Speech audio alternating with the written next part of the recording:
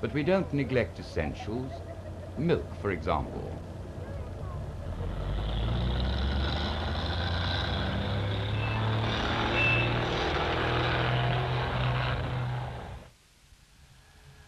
Or beer.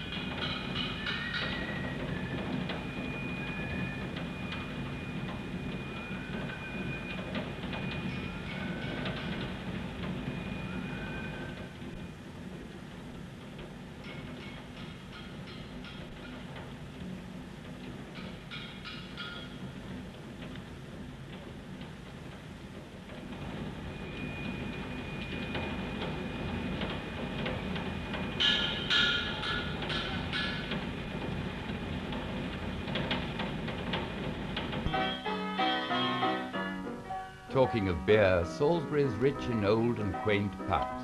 It is said that no one can decently survive a pint of good ale in every public house between the railway station, round the market square, up to the Milford Arms.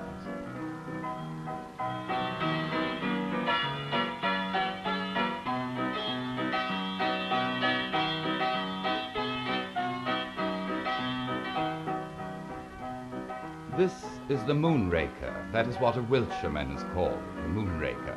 Well, let's go inside, and in the Moonraker's bar at the County Hotel is a mural of the old story, and thereby hangs a tale. I do remember the night, 'twere bright moonlight snow, bright as day 'twere, when Bourton and I were carrying home a little keg of brandy, and what's think, the little keg had come a long way without nobody knowing. We'd had a good taste on it already, and we were happy like, and took the rough track by the river. When what's thing happened, all of a sudden, Bert went head over tit with the keg, and he rolled all down the bank right into the water.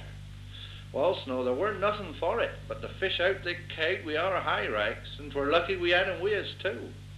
We weren't going to throw away a good drop of brandy in the river, even if 'twere contraband. Then we seen him, the excise bloke on his horse, coming straight at us he were, nosy like, and not a bit friendly. So we went on raking away, raking as if we were raking the moon, laughing like we were happy. But we weren't snow, not with Dick excise bloke riding right to us and watching us. But what's think, it worked. Dick excise bloke thought we were mad, raking for the moon. Then he shook his head and trotted off. 'Twere near go. Bert and I fished the keg out with our high racks and took 'em home. And Bert and I'd often laugh about it.